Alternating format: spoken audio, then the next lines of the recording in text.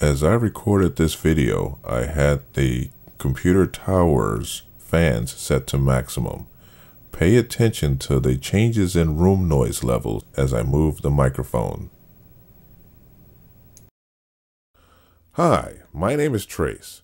To get the absolute best quality recordings for CD and DVD tracks, I use this AKG C214 plugged into a Behringer Q802 USB mixer with a TC Electronics Hall of Fame digital effects pedal inserted directly into the mixer. Then I take that audio file and import it into my video editing or music software.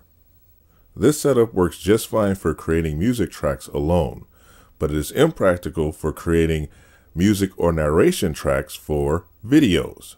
The computer monitor, keyboard, and mixer are so far away from the microphone, it makes it difficult for me to see the video while I'm playing, edit the video, and make adjustments to the mixer.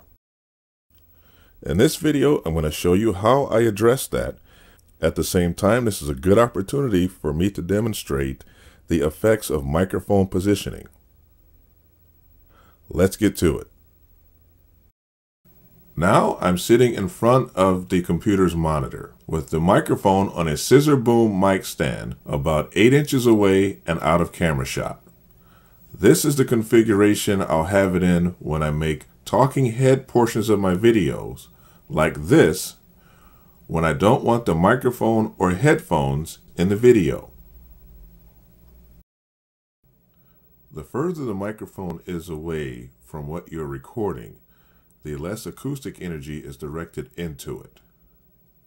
This also makes the microphone susceptible to picking up background or room noise. So to get the absolute best recording of my voice, I'll bring the microphone in close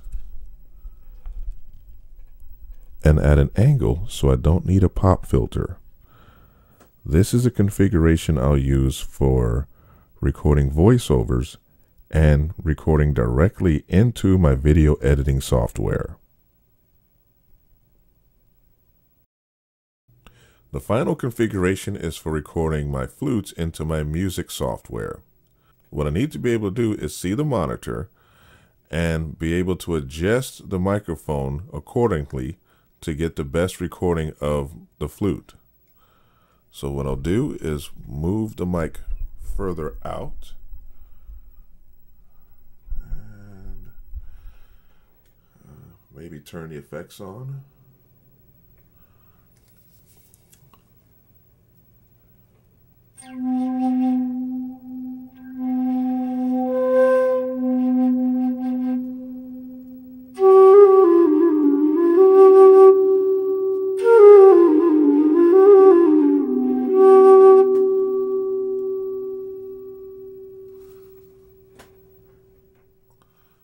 And if I need to, I can adjust the mixer levels and microphone position from here. Okay, looks like this is it. Definitely a lot of flexibility with the scissor boom mic stand. If you have any questions, I'll do the best I can. Good luck with your projects. We'll see you next time.